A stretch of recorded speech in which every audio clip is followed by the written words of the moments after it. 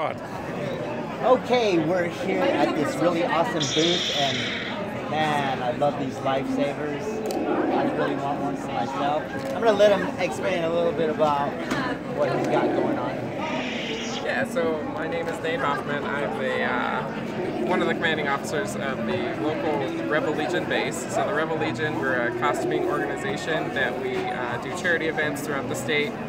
We go out, we dress up in Star Wars costumes, we have fun, we raise money for kids, like Make-A-Wish, St. Jude, we go to children's hospitals, we went out to the zoo recently up in Albuquerque and raised money for the zoo.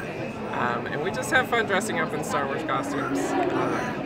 We do fully screen-accurate costumes, so we're the Rebel Legion with Bantha Canyon Base, and then our sister group over here is the 501st Legion, and they do Stormtroopers, Darth Vader, and the bad guys, and we're the good guys. So you want to show us how that lightsaber actually works? Yeah, absolutely.